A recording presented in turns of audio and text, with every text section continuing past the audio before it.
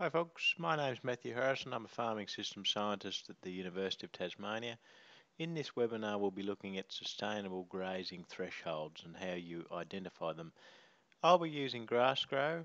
It's a simple biophysical model for sheep and beef cattle farming systems, but the model, it really doesn't matter about the model. It's the approach to identifying sustainable grazing thresholds that we're more interested in here. So I'm not going to talk about any of the technical details of the model, except to say that I've set it up for a standard sheep grazing system, so it's actually wethers. They're castrated males. I've got a stocking rate of 25 sheep per hectare. December shearing, which is probably typical for southeastern Australia. I've got typical pasture types for the region. So I've got a simulation analysis running here from the start of 1980 to the 31st of the 12th, 2008. So I hit run, so the model is running on a daily time step. For each time step it's calculating pasture growth, soil water infiltration, rainfall, as well as grazing offtake, and then corresponding growth after that defoliation. So it's a rate state model.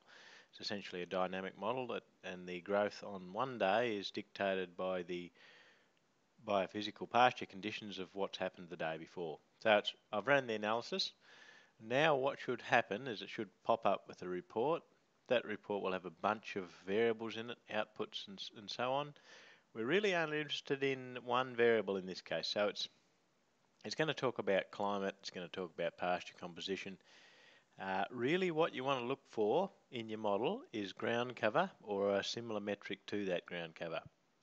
So if we go down to sustainability in this case with GrassGro, so there's a couple of different ways you can visualize ground cover, and it's very important to look at this. So this is daily ground cover.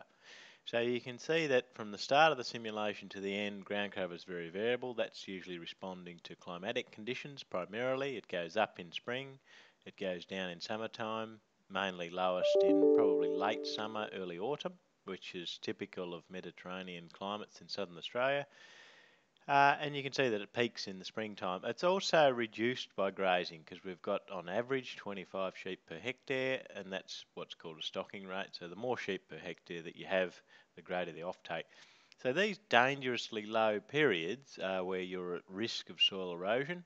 So it's when your ground cover is low, you've got much greater risk of wind, but potentially also water erosion of the soil because you've got less vegetative cover on that on per unit area. So essentially we want to minimise those periods of low ground cover. So you can see that it goes up and down, and there's probably, you could probably identify other trends in that graph as well. So we just hit OK with that. Really we want to identify, well, at what is the grazing regime that I'm operating sustainable or not?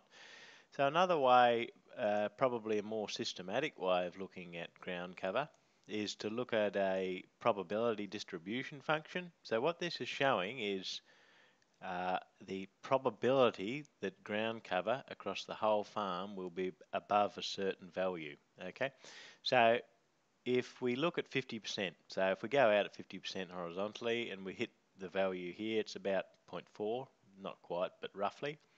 So it's saying in 50% of years I've got a ground cover of 0.4 vegetative dry matter per square metre of ground. So is that enough? Well, therein lies the question. So we're about to get to that. But this graph is very useful. So what we're what we're really looking for is 70% cover in 70% of years. It's a simple rule of thumb, but I've worked with many an industry consultant and farmer and found that that algorithm is roughly about right. And so it's actually it's built into the results here. What this is showing it again in a different way, it's accumulating the daily ground cover in any given year, and it's showing you the percentage of time that ground cover is less than 70% or 0.7. So you can look at that and say, well, some years, in which you get high rainfall, it's very good. Other years, it's nearly less than 70% ground cover for the whole year. So you might suspect that that's getting a little bit too low. Really what we want to see, so another way, so it's quite useful how GrassGro has done it. It's been tabulated in a number of different ways, and that's typical of farm systems modelling. You can look at metrics in many different ways. What we really want to see here is if we abide by that 70% cover in 70% of years, we want that proportion of years in which cover is less than 70% to be below 30. So if it's above 30, well, that means that your stocking rate is too high. So we go back to the simulation. We might say, okay, we've got 25 sheep per hectare. We might try 22. So we revise that, we hit run again, and that's quite typical of modelling in revising something, testing the outputs and rerunning again. And so going through that iterative cycle of identify, adjust, repeat the simulation, and analyse the results again. So we just run the simulation again and see how that ground cover has changed. Just wait a minute for this result to come up, the report.